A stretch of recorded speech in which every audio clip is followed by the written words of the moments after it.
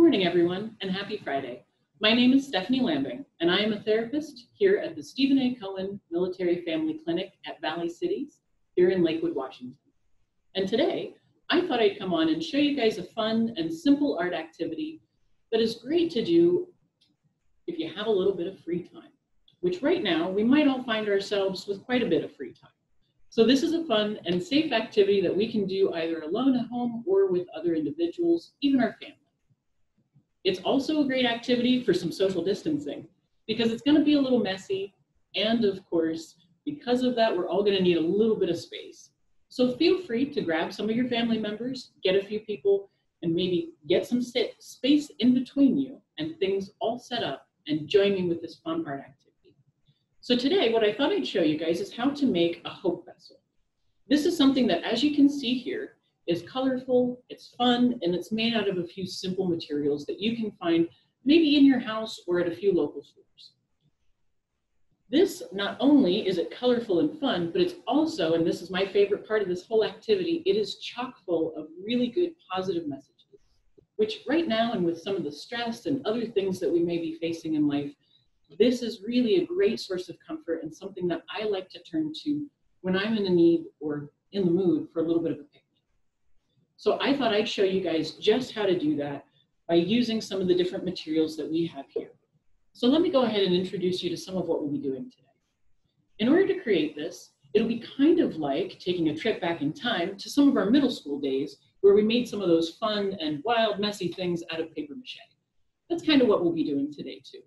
So because of that, we're going to need to start off with a balloon, a paper plate that we can tape it down to, because that's the wild side.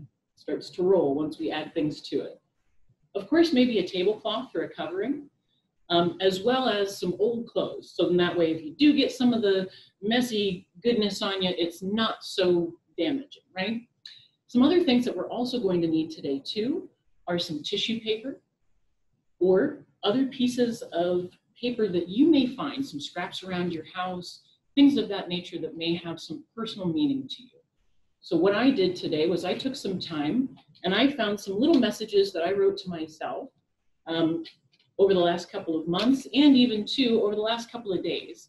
Just little positive messages that I thought I'd like to add to the inside of my hope vessel to really give it that kind of wow factor that I want it to have when I go to look at it. And so then that way, when I do look at it, it sparks a ton of joy inside, right? Because that's the purpose of it, is to give me something to kind of bring up that smile. And that's why I really wanted to share that with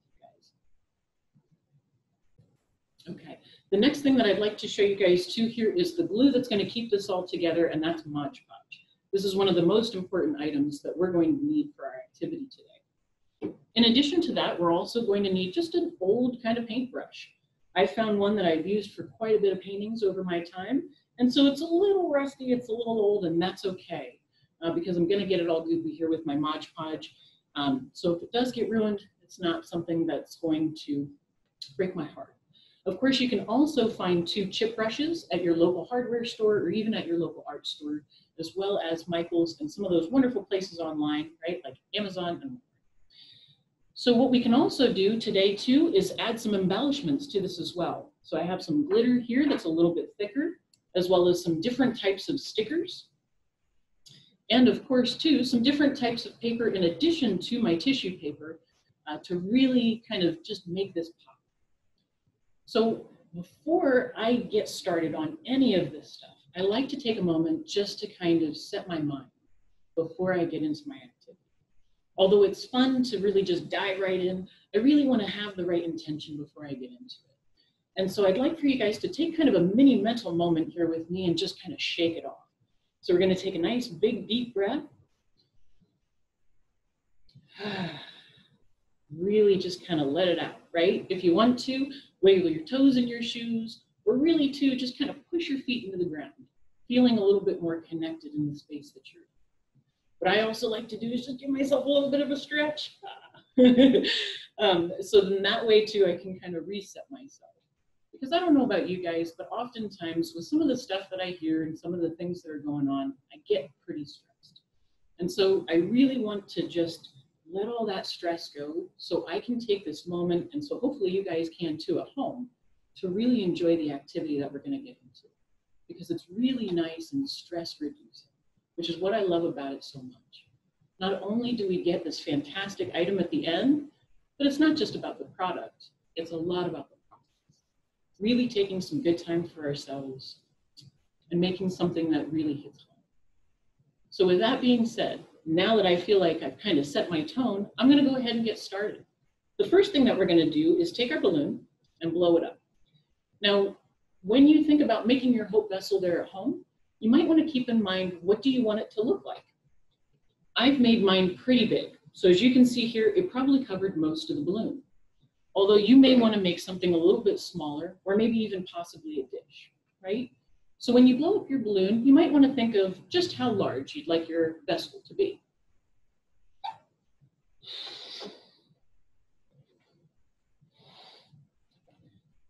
I think for me, that's about good. What I've noticed for myself in the past, and this is just a personal challenge, is that the larger the balloon gets for me, the little bit more wild it gets. And so I find that it kind of bounces all over the place. So I like to keep mine a little bit smaller because I want to really cover as much of it as I possibly can. I'm gonna try to make it a little bit more similar to the one that I have over here, so it seems almost like a base shape a little bit. The other thing too to kind of keep in mind while you're doing this, of course, is again, that kind of wild aspect to this whole thing, the balloon moving around. The more layers that we add to our balloon, the more that it's going to get top heavy. So I like to take a few pieces of tape and just tape it down to my paper plate here. So that way it doesn't get too rolly.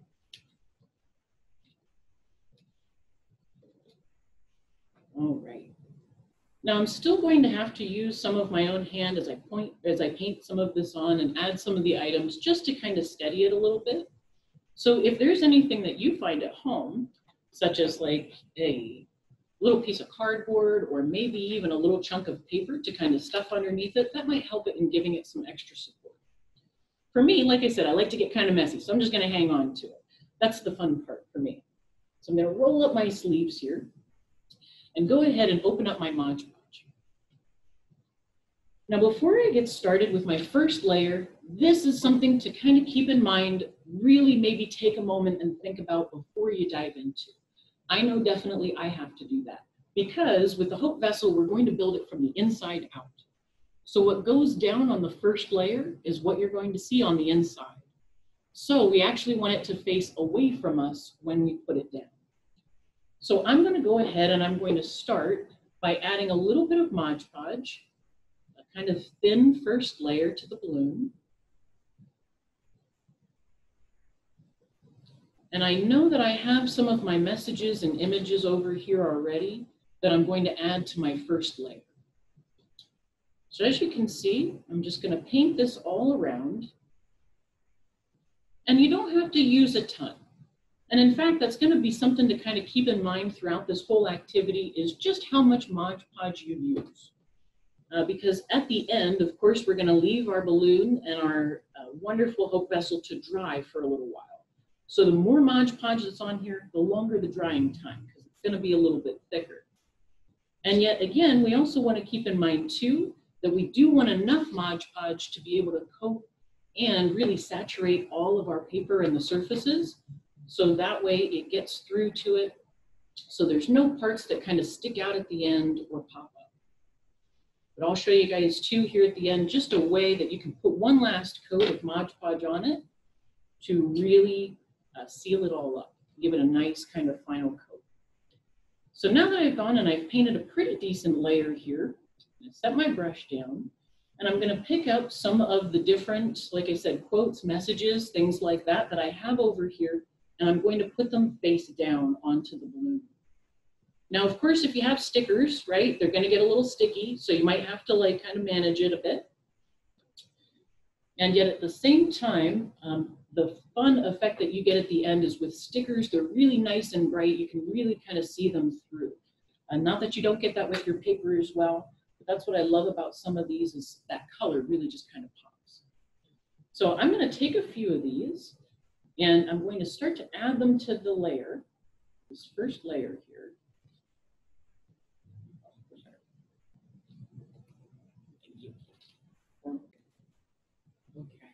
So what I'm gonna do is add some of these stickers that I found. And so what I've got here are some clouds, which here's that fun part. They're gonna try to fight me a little bit as I stick them down to the balloon because of that sticky side. I've also got a sun here that says shine on it, as well as I found this awesome little thing that says let's stay home.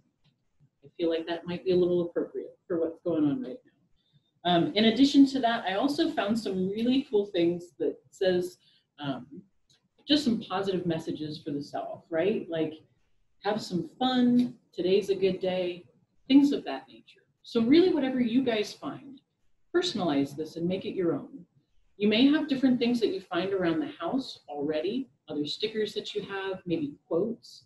I know too that I've been collecting some of my fortune cookie messages. So I'm gonna go ahead and add some of those to my balloon as well here today.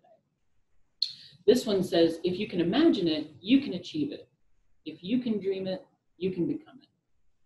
I love some of these messages. I feel like maybe later on when I go to look at this, it's not only gonna spark a lot of joy for me, but at the same time, it's also going to remind me of some of those wonderful kind of qualities, strengths, resources that are out there in the world and that we find within each other.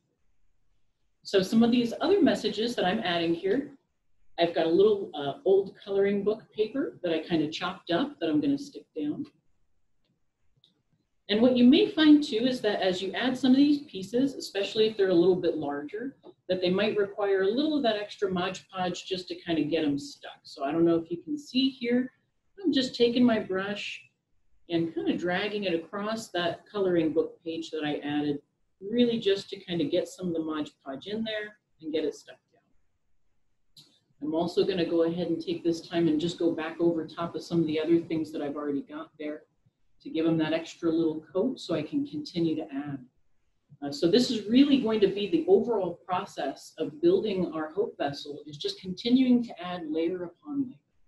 And again, really, there's no right or wrong way to make this project. You can add whatever you'd like to it.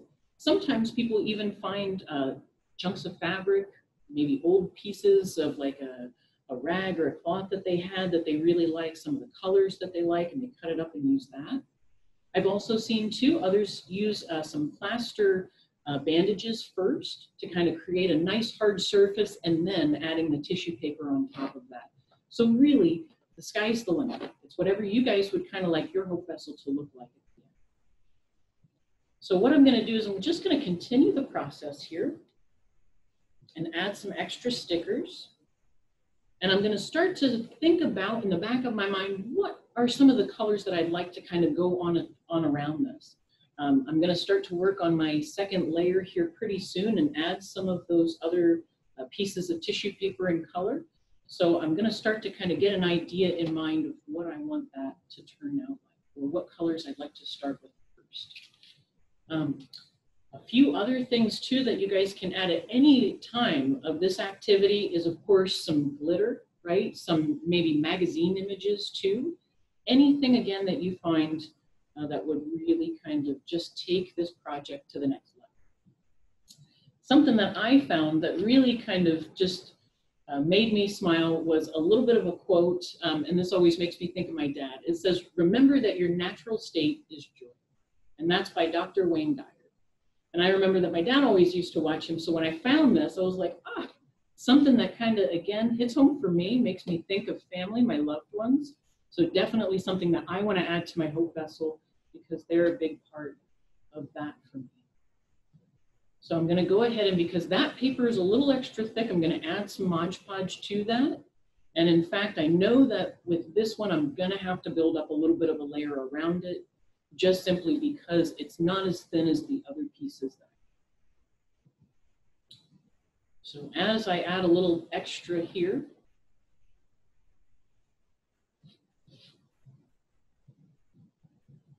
so you can see I'm still just supporting the balloon with one hand. Of course, again, if you find anything that you can use, again, a little bit of a cardboard, some paper, something to just kind of support it. You'll have, of course, both hands a little bit more free reign to kind of add. But I like to hang on to it a little bit. It gives me a little bit more control over where I'm placing the pieces and over the balloon. So again, I'm just kind of adding my messages here.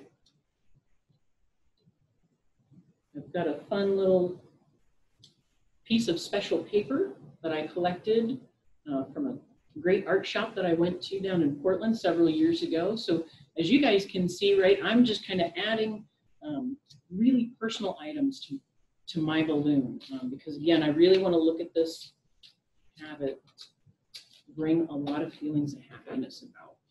So I'm just going to go ahead and start to layer here a little bit.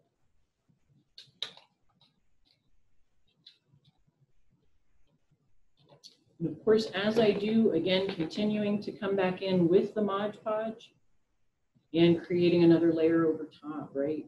We're just continuing to add and glue down. So another kind of stress relieving part of this activity that I always really enjoy is just the simple process of dragging the brush across your balloon and to just kind of smushing down this paper. It feels kind of satisfying to be able to spend a little extra time and slowly just kind of smooth some of this out. But I'm really staying present. Because again, as we talked about earlier, I really want to enjoy this time for myself. So I'm not gonna, if my mind goes to any of the other things that are going on out there, stuff that I've got coming up later, I'm just gonna kind of let that go. I'm gonna focus solely on what I'm doing here. So let's go ahead and I'm gonna start to add some tissue paper. So I've got all kinds of pieces of paper already ripped up inside my container here. And I'm just gonna start to press down. But of course, another really fun activity in case you don't already have pre-ripped pieces of tissue paper, which I'm going to show you here, guys, because I absolutely love this. And I had another piece that I didn't have ripped up yet that I had saved for a project just like this because it's got some polka dots on it. And that was one that I hadn't found before. So the other thing that we can do here is ripping. Right? I absolutely love ripping paper. It's a great stress reliever. Get all that feelings of anxiety and anger, energy kind of out, right? And ripping up our paper.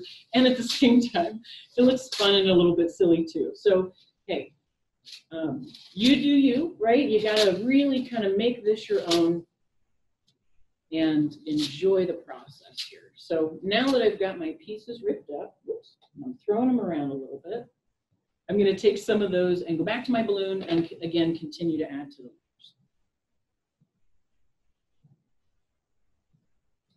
So, and again, guys, as I said, really make this your own, right? Play your own favorite music. Really kind of add some specialty characteristics and qualities to this so you can maximize your time and effort and enjoy the whole activity.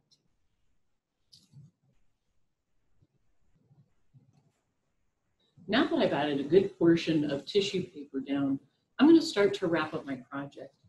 So what I'm going to do here, and as you can see, I'm just adding another layer of Mod Podge here. And since this is going to be one of my last layers, I really want to coat it on and just make sure that the paper is saturated. Now, of course, for you guys, you may want to make this a lot thicker. You may want to add a ton of different embellishments, stickers, all kinds of good things. So because of that, feel free to keep working, right? Whenever you get to your last layer, one important thing to keep in mind is that we really just want to make sure that all of these little chunks that are sticking up are glued down. I'm going to take a moment to do that. What you might also find too is that because of the kind of texture of tissue paper, you do get a little bit of texture to your vessel here as well. Of course, though, too, if you're using any fabric, things of that nature, magazine images and such, you may also find that you have some smooth spots. But mine's going to look kind of bumpy here, which I like, because I'm going to go ahead and use that as an opportunity, too, to just kind of accentuate it a little bit by adding some of my glitter, which is going to be my next step here before I put on my very final layer. So with that being said here, guys, I really hope that you've enjoyed this activity today. I hope that you're able to spend some time either alone, individually, with your families, really kind of diving into this, giving yourselves an opportunity to create something personal and meaningful to you. So now that it looks like that I've added all of my Mod Podge, it looks like my layer is pretty sealed down here. I'm just going to go ahead and sprinkle on my glitter. So as you can see here too, it's thicker, it's chunkier glitter. It's going to stick out a little bit more, so it'll be kind of three-dimensional. And I'm just going to sprinkle that on top here. Of course, another option as well is you can always kind of roll the balloon in it a little bit. That's kind of the nice part of the paper plate. It's a little bit of a catch-all. So I kind of want mine just to look a bit scattered though. I'm just kind of sprinkling it on here and there. And I know too that as I go through and add this one last layer of Mod Podge, I'm also going to move it around a bit. And that's okay. I want it to look organic. I just want it to kind of look like it was tossed on a bit. So the more sporadic it kind of looks and the more that it moves around, that's fine with me. All right. So as I finish this up, I just want to again thank everyone so very much for joining me today. I hope you had some fun. I hope you got a little bit of a chance to take some time for yourself and not only do something enjoyable, but maybe even to spend some time with some of your loved ones while we're all kind of stuck inside here together. So from myself and from everyone here at the Stephen A. Cohen Military Family Clinic at Valley Cities here in Lakewood, stay home, stay protected, stay safe, everyone. Thanks so much, and we'll see you next time.